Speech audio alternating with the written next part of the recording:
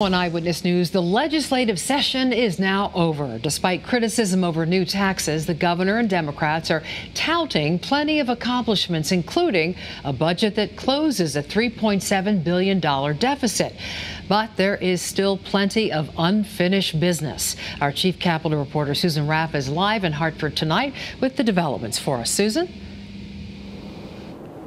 Denise, overall, Governor Lamont and Democrats seem pretty pleased about the legislative session and what they were able to accomplish over these past few months. But they will tell you that there are plenty of things that they still need to work out and make some tough decisions on. One of them is tolls.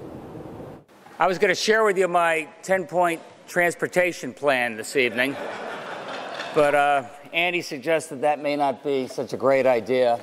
Right out of the gate, in his speech to the General Assembly just after midnight, Governor Lamont lightened the tone a bit. His focus, what was accomplished. For getting a balanced budget on time. That is so important. Along with the budget, lawmakers also voted to raise the age to 21 for all tobacco and vaping products, extend the statute of limitations for sexual assault crimes, provide funding for job training, and maintain funding for cities and towns.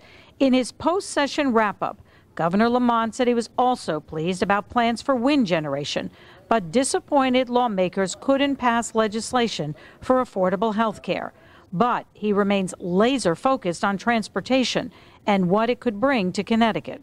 What you want is good-paying jobs, not just pay you good-paying jobs at a place where your kids know they have a real opportunity there. And I know that you're not going to be able to do that unless we fix that transportation system. Bipartisan negotiations, bringing Len and Themis and Vinny into the room and Kevin Witkos. Don't hold out hope that we can't get there somewhere. House Democrats say the budget agreement moves the state forward, despite some new tax increases. And while Republicans favor borrowing for transportation, Democrats are optimistic they can still negotiate on tolls. At best, tolls are a 50-50 proposition in the state, and those that are working very hard to disrupt that are putting a lot of misinformation out there.